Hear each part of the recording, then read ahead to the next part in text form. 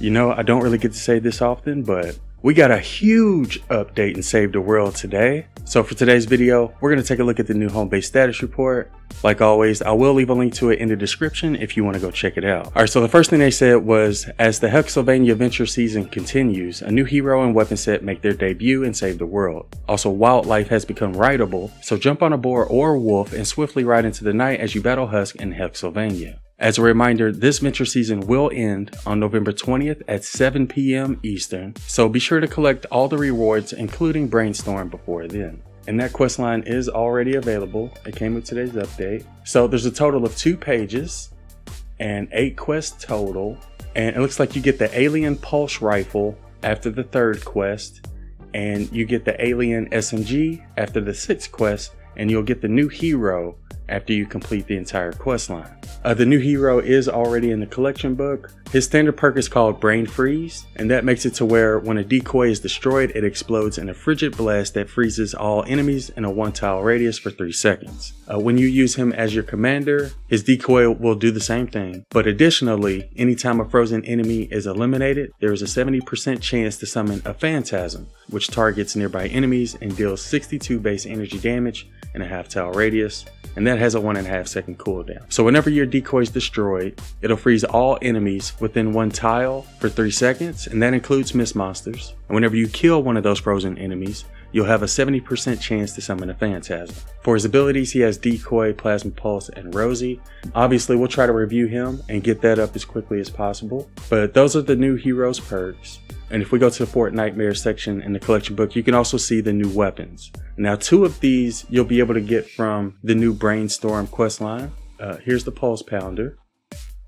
You'll get this one after the 3rd quest in the new quest line. The description that came with it said, fully automatic when hip fired, slower shots when aimed down sights. You'll get the Shooting Star SMG after you complete the 6th quest. The description that came with Shooting Star says, this alien weapon emits a star-fueled laser blast. The thing I want to point out about the quest line is that they are epic variations of the weapon. So if you want to make them legendary, you will have to use Legendary Flux. But yeah, just wanted to point that out as well. Now, as for these other 2 weapons, you're going to be able to get them from the event store. The Plasmatic Discharger is going to be available on November 6th, 2022 at 7 p.m. Eastern. And the description that came with this says, launch a slow-moving energy ball that zaps nearby objects and destroys any buildings in its path. And we have seen this in BR as well. And again, that's going to be available on November 6th in the event store. And you'll also be able to get the 3rd rail from the event store. But this one's going to be available on November 13th at 7 p.m. Eastern. So we'll get this one 2 weeks from now. Here's what it looks like up close. The description that came with it says, a high-tech rifle, charge it up to aim and fire a single powerful shot, great for dealing with enemies behind walls. So you should be able to shoot through walls with this new 3rd rail sniper rifle. One important thing I should mention is that I believe you can get at least 2 of the invasion weapons from vending machines and ventures. I heard that you can get the railgun as well as the SMG, and you may also be able to get the other 2 as well. I'm not sure yet, but if you like to try them out early, then you should be able to get some from the vending machine. Apparently, it was leaked that there is a chance we could get the recon scanner as well. I'm not sure how that's going to work in Save the World, but there is a possibility that we could get this alien weapon also. A couple things I should point out with these weapons: you can't research them from the collection book. As of right now, they aren't a part of any llama set, so you're not going to be able to get them from llamas either. They could add them to llamas in the future. So as of right now, the only way you can get them is either from the quest line or by buying them from the event store. So that's how you get the new hero and the 4 new weapons. And what I think we'll do is we'll go ahead and stream this new quest line on YouTube today, and then we'll work on the hero review later tonight, and we'll try to have that uploaded first thing tomorrow.